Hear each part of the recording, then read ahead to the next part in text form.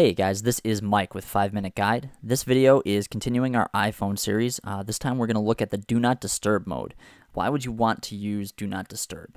Well, if you're asking that question, you probably don't own a cell phone. If you don't own a cell phone and are teetering on the fence about whether or not you want to get one, I'd recommend going with the iPhone simply because of the Do Not Disturb feature.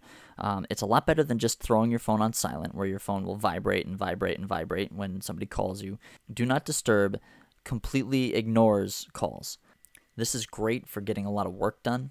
I use this all the time if I have a lot of projects I need to complete. It's a great tool. So let me show you how it works. You'll tap on Settings, and then you'll see right in the main Settings menu, you have a Do Not Disturb toggle. So you can just go ahead and throw that on. You'll see up in the top here, this moon shows up.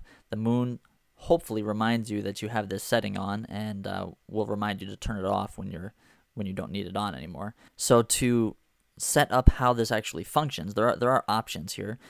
So you go into your notifications, and then you'll see Do Not Disturb right at the top of your notifications menu, and you have several options. You can schedule your Do Not Disturb, set it up to go from whatever time to whatever time. So a lot of people might use that for overnights. I personally only own a cell phone, so if somebody needs to get in touch with me in an emergency in the middle of the night, this is how it's going to happen. So I don't schedule that for overnight. But you can allow calls from certain people. You can allow your favorites, everyone, any group that you have set up. So if you want to create a special group just for allowed calls, maybe your spouse, your mom, your dad, your kid, whatever, you can do that, and it'll allow calls from that specific group only. And then the most interesting feature is this repeated calls option. I'm assuming that the idea behind it was in an emergency, somebody would call you multiple times because they really want to get in touch with you because something bad has happened.